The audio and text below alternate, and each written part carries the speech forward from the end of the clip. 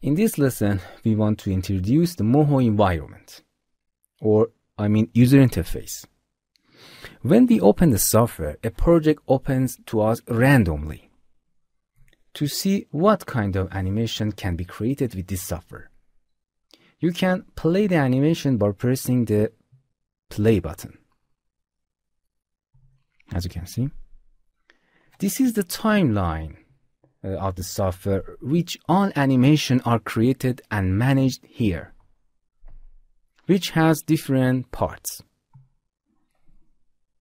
This part is also the layer manager of the software, where you can manage all the layer of this character, for example. And this is where we can start working with the software, where we import design files.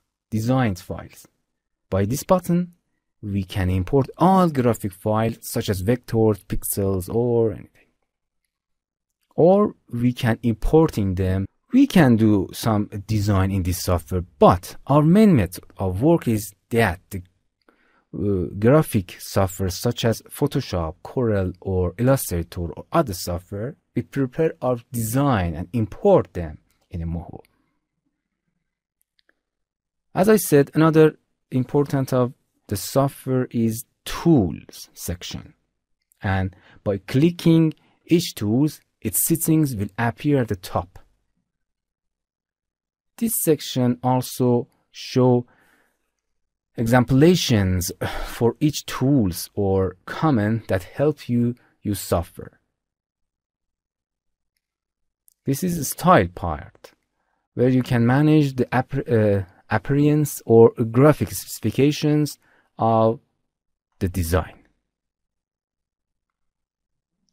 This section is also software library that contain lots of 2D and 3D files and models, which you can use them to practice.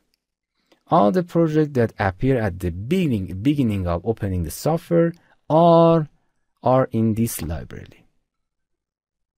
As you can see, when we open a new project from File and New Menu, in this section, the projects are placed in the different tabs that you can access them by clicking on them. Hello, my friends. To continue these tutorials on YouTube, subscribe us, like us, and hit the bell icon. And now you will be alerted about all of the amazing videos that we release.